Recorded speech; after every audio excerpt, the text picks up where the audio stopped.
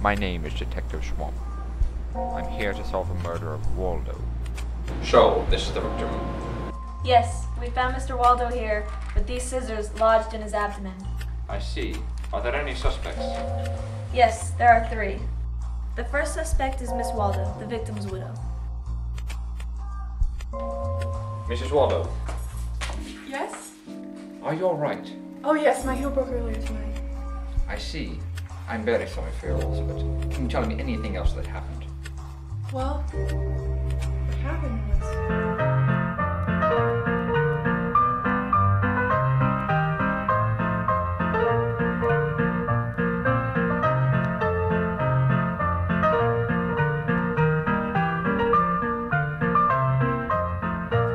Now that I'd questioned the wife, it was time to visit Mr. Waldo's estranged brother, Walton. Good day. I'm Inspector Swamp. Are you Mr. Walden's brother? Yes, I am.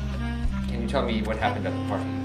It's really just a shame because, well, my brother and I just started becoming friends after some stuff that we had gone through, and I don't know. I don't know what happened. I mean, I was running late for the party, and whenever I got here,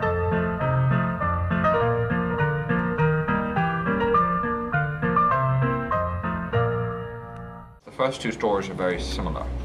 This time I paid Consuela the maid a visit. Ah, I see. You're Consuela, the, maid. See, Consuela. Ah, Miss Consuela, could you tell me your version of what happened earlier? Well, I was about to retire to my room for the night when...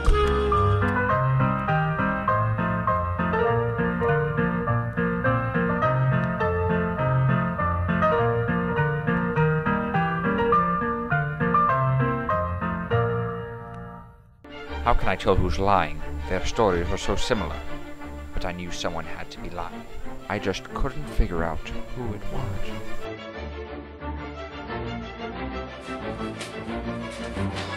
It just doesn't add up.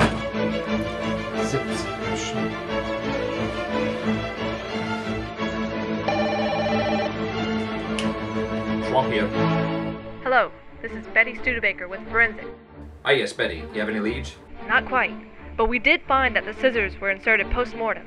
You see, the actual cause of death was blunt force trauma to the head. The murder weapon would have to be something like a metal rod Or the heel of a high heel shoe. I have to go. You're not going anywhere.